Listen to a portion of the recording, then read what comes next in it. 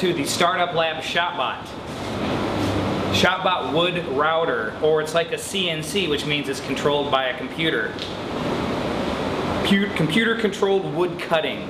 Plastics, wax, cannot do metals like aluminum, steel. That's a regular CNC. So this is more wood, those type of materials. Behind me is the ShopBot. Probably of all the machines that we have in our lab, this is the most dangerous.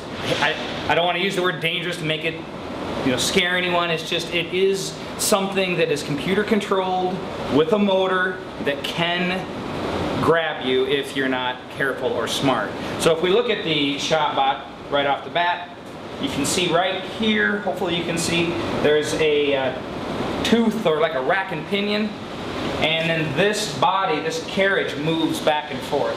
So this is the area where you could get your hand caught.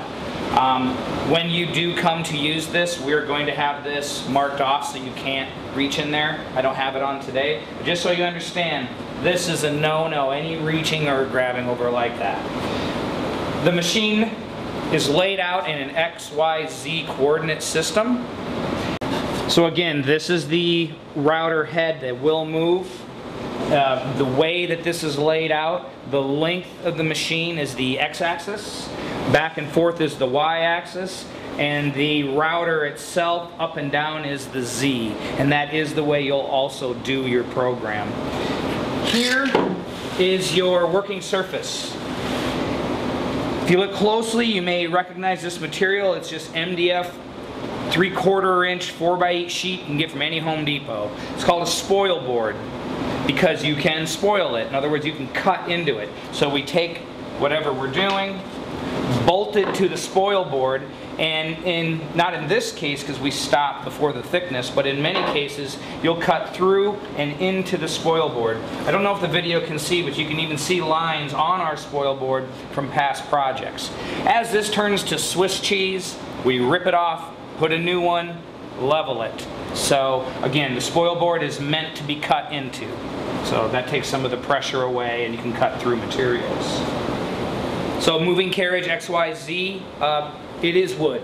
It is plastic, which means it's going to make particles, or especially in the wood, sawdust. Sawdust is dangerous, believe it or not, when you have an environment of electronics because it makes dust and powder. So because of that, this machine is hooked up to a tube system to a dust collector.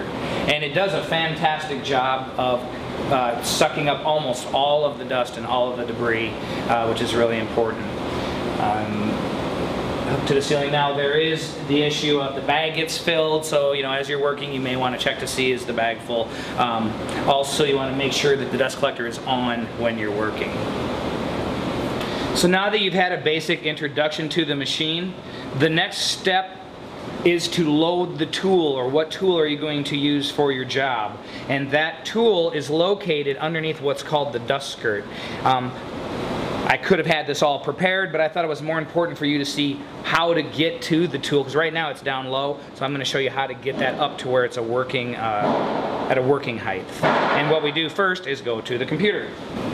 So on the computer, a couple things to note. Number one is there's a USB cable from the tower of the computer to the machine. That has to be plugged in. Nothing happens on this machine if it's not communicating to the ShopBot. It will just give you an error. So number one, that has to be plugged in. So on the desktop you're going to see an icon that says ShopBot. That's the main operation program for this machine. You will open that and hit the magic key K. Why is it K? I don't know. That's the hotkey that the program picked. You hit K and you'll see a yellow jog window open. As long as our computer is plugged into the machine, and it has power of course, these jog buttons are live and active right now. And the reason I'm showing you this is, again, we're loading the tool and I'm going to use these jog buttons to move the machine. If you look at these buttons, there's a left, right, up and down. But what we have to do is you need to think of these buttons being exactly the same direction as what the machine is sitting. In other words, if I hit the left button, it's going to pull our carriage to the left. If I hit the up button, it's going to move the carriage back towards our wall. Down button will pull the carriage away from us, and the right button will move the carriage back in that direction. And I always think if you were I take this screen and lay it flat, those buttons would all be pointing in the correct direction of the movement. Lastly are these two buttons, Z up where the tool is, the router itself, and Z down, so Z up and down.